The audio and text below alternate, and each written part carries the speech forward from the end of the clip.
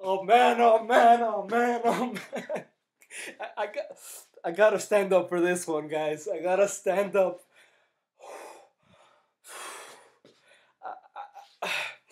I called I called the upset, but oh my lord, Munguia made a statement in this fight.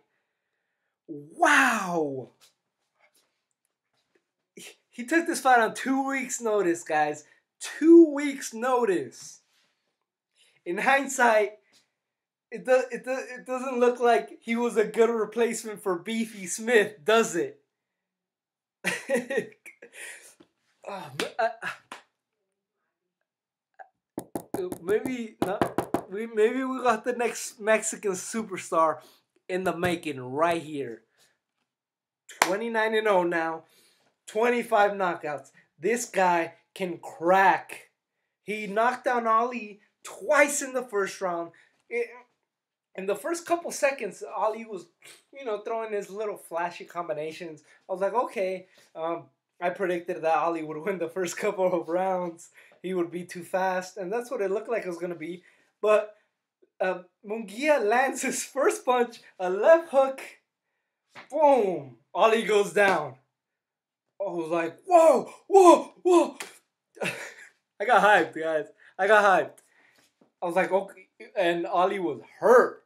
Drops him again in the first. I was like, this fight's over. This fight's over. He lasts the first round. Second round comes. Every punch that Munguia lands hurts Ali. Drops him again in the second round. Ali gets up. Ali showed a lot of heart, man. Ali took a lot of punishment, and he kept bouncing off the canvas. Got dropped 4 times. Third round, he didn't get knocked out. Fourth round, after the third round, the referee, I think he was threatening to stop the fight. Ali's corner was like, no, no, no. Terrible corner.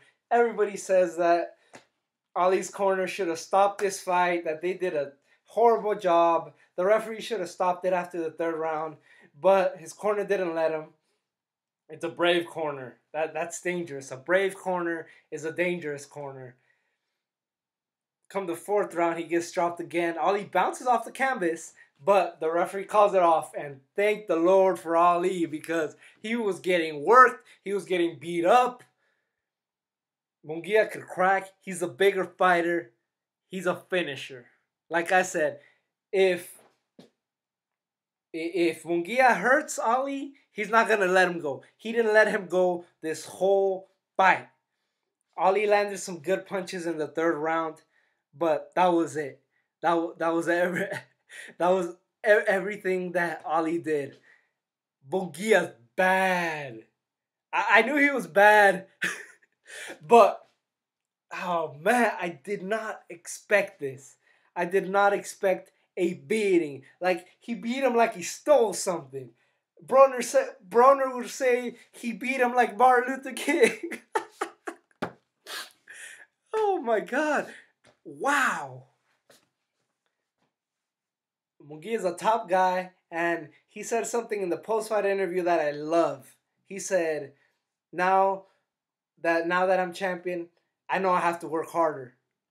I love that. I love that attitude. It shows to me that this young man is hungry and he wants to be great, and he's ready for anybody. He says he'll fight anybody in this division. I have a suggestion. The Black Margarito himself. Let's make it happen. Mexicans for Jarrett Hurd. Mexicans for Hurd versus Munguia. Imagine that fight. But any guy at 154, it's not. There's a lot of talent. I don't know if I would call it a packed division, but there's a lot of talent. If you call it packed, I won't argue with you, but it's a very good division. Julian Williams, Eric Lubin. I know he just got knocked out first round by Charlo, but he's still a good fighter. Charlo and Trout are gonna fight. Maybe he could fight the winner of that. It's a good division, man. Any of those fights, I would love to see. He's no longer a prospect. He's no longer a contender. Yes, he's 21 years old, but he's a world champion. He just beat a world champion that beat a future Hall of Famer. Let's get him in with the best of this division. Let's get it. And I love that this is his third fight this year. Let's keep him active. It's barely May. Maybe he could fight 2 more times. And let's keep him fighting at least 3 to 4 times a year. Please, he's 21 years old. Let's keep him active. Fighting 4 times a year would be amazing. A fight with Kamagai would be awesome. Or a fight with Rosado. Let's make these fights happen. He could still fight on TV Azteca. That would be so cool.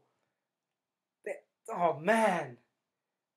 This changes Mexican boxing, man. We got Gallo and we got Jaime Munguia, we got David Benavides.